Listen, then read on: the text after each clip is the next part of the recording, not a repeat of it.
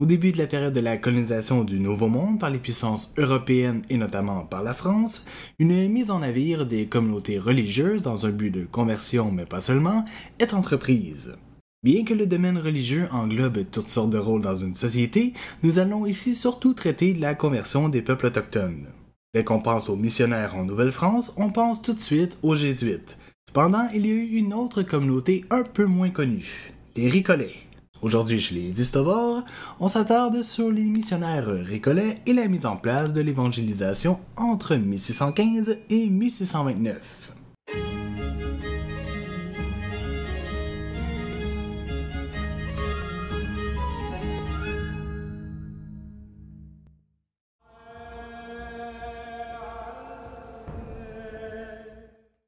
Sous l'influence du mercantilisme et des grandes découvertes du XVIIe siècle, la France d'Henri IV décide de lancer une colonisation de la Nouvelle France. Mission confiée à Pierre de Dugas-Dumont et Samuel de Champlain, deux personnages dont nous avons déjà traité dans la vidéo sur l'Acadie, un poste de traite est établi pour obtenir le monopole.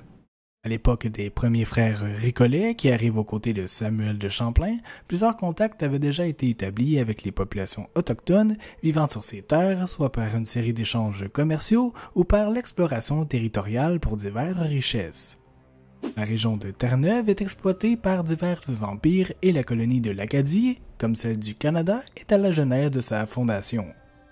Lorsque le XVIIe siècle commence, les peuples français s'installèrent alors sur les terres algonquines. Partant du pays Innu, incluant le pays Micmac et l'ancien pays des Iroquois du Saint-Laurent, alors disparu possiblement à cause des contacts précédents avec les Européens ou des guerres entre communautés autochtones. Toujours à cette époque, les liens entre les Autochtones et les Européens reposent sur des échanges d'alliances. De plus, les Autochtones jouissent de rôles primordiaux en tant que chefs d'exploration pour les Européens.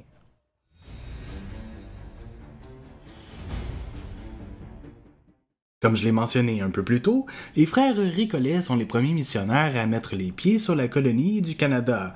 En parallèle, les jésuites vont plutôt se concentrer sur la région de l'Acadie au même moment.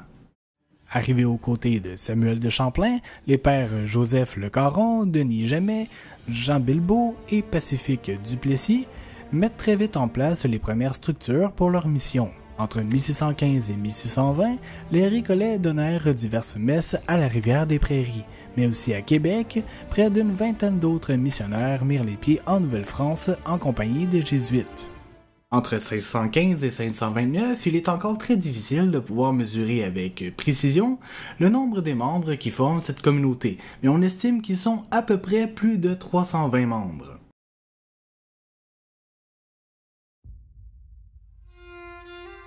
Pour répondre aux demandes de la France en matière de conversion des populations autochtones, les récollets ont établi une mission en Huronie dès 1615 et ce jusqu'en 1629. Dès la mise en œuvre de leur mission dans le pays Huron, le père Caron et ses 4 premiers missionnaires passaient un moment auprès des Hurons afin de prendre le pouls jusqu'en mai 1616. Pendant son séjour chez eux, il convertissa la communauté des Wendots à Caragua, sur la baie des Tonnerres. Wendots, c'est dur à dire ça, Wendots. En plus de son domaine religieux, il en profite au passage pour analyser la langue et les coutumes des Hurons. Après plusieurs discussions sur le sujet, Samuel de Champlain et la communauté religieuse arrivent au consensus qu'ils vont devoir faire appel aux jésuites s'ils veulent bien remplir le rôle d'évangélisation.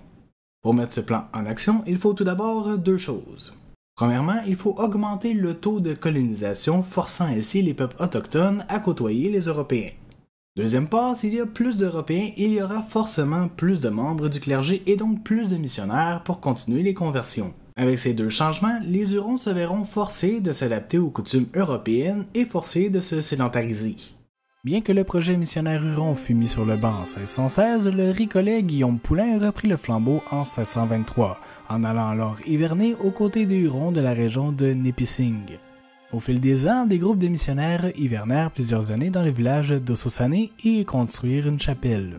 Cependant, les efforts des récollets restèrent sans succès et l'idée de réunir d'autres missionnaires, comme les jésuites, afin de multiplier les effectifs prit de l'aile.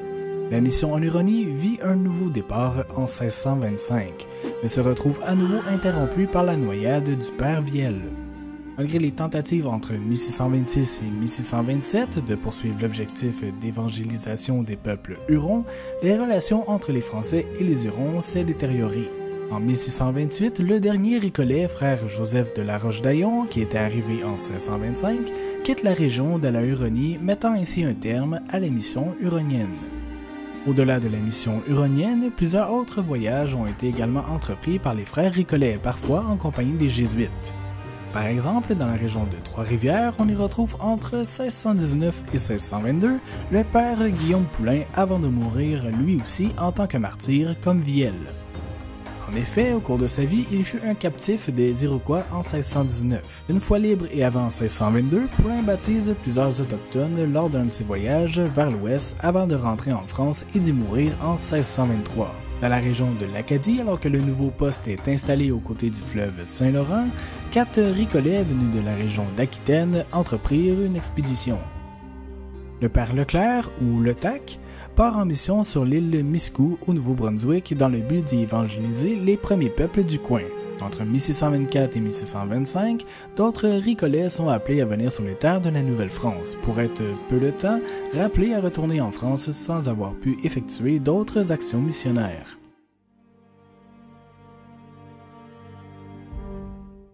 Dès les premières années de la colonie du Canada, des régions comme Trois-Rivières ou encore l'habitation de Québec sont des lieux de rassemblement entre les peuples européens et autochtones en raison des postes de traite. Puisque les chapelles au sein des colonies deviennent des centres d'intérêt, il est possible que plusieurs échanges entre les peuples européens et autochtones se soient produits. Cependant, les informations concernant la mise en place d'établissements par les Récollets est très minime car ils n'avaient pas pour habitude de mettre par écrit ce qu'ils faisaient.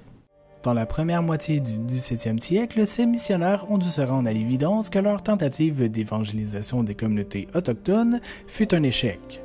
Davantage porté sur le quotidien et la proximité avec le peuple colonial, urbain, rural, mais aussi militaire, les Récollets semblent avoir mis le plus d'efforts dans le soutien religieux de la population à la demande du roi de France.